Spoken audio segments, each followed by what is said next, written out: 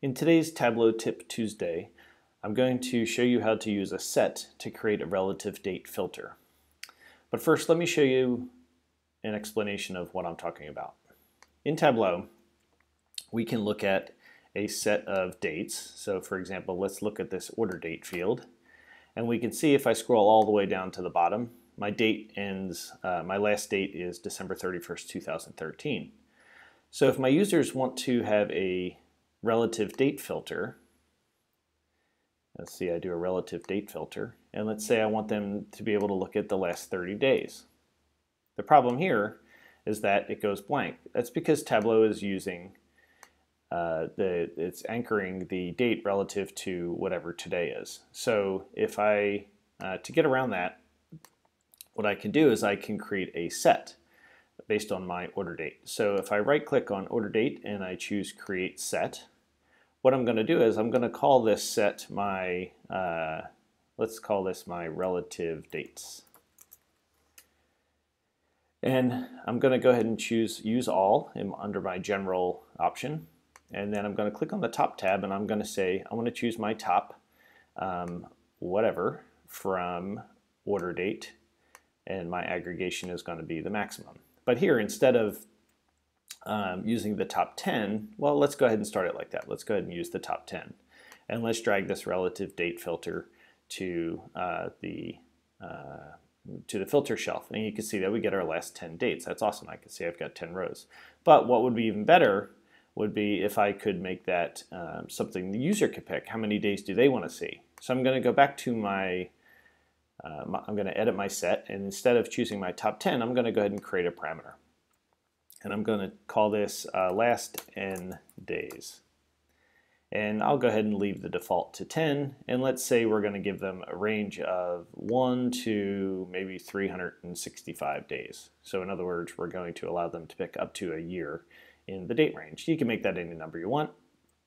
And then I'm going to hit OK, and hit OK again. And you see my parameter automatically shows up. And now when I scroll over, you can see I get my however many days, and it matches my 61 here, matches with my number of rows. That's perfect. That's exactly what I'm looking for. I can now throw my columns or my order date on the column shelf, maybe put sales in my rows, and change this to continuous. And now as I scroll through this, you can see I'm getting the correct number of days. That's awesome. That's exactly what I wanted to do. So now I've gone ahead and pre-built a dashboard that has my sales trend, my sales and profit by city, and then just a breakdown of sales by department and order priority. Now what I want to do is I want to go ahead and apply that filter across the entire dashboard. So I'm going to go back over here to my sheet that I was playing with. I'm going to make this filter, I'm going to change it to an in and out. So let's just make it in the set. And then I'm going to go ahead and make this apply it to all using the data source.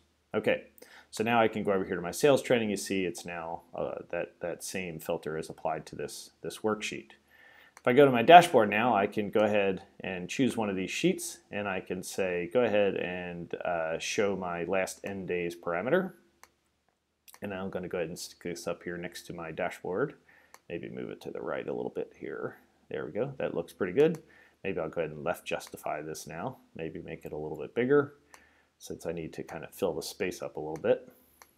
And now I can allow my users to go ahead and pick the number of days they want. They can even type a number in if they want. Oops, sorry, wrong thing there.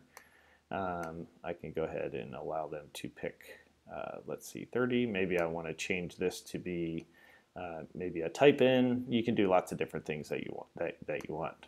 So that's the really simple way to use a set to act like a relative day filter in Tableau this is particularly useful when your data is not as of the latest date or as of today. So if you have data, most of us have data that is a couple of days old by the time it gets into our dashboards, or maybe a day old, and this type of workaround will work very effectively for you in that case. So there will be a link to the blog post in the video, and feel free to leave me any feedback. Thank you very much.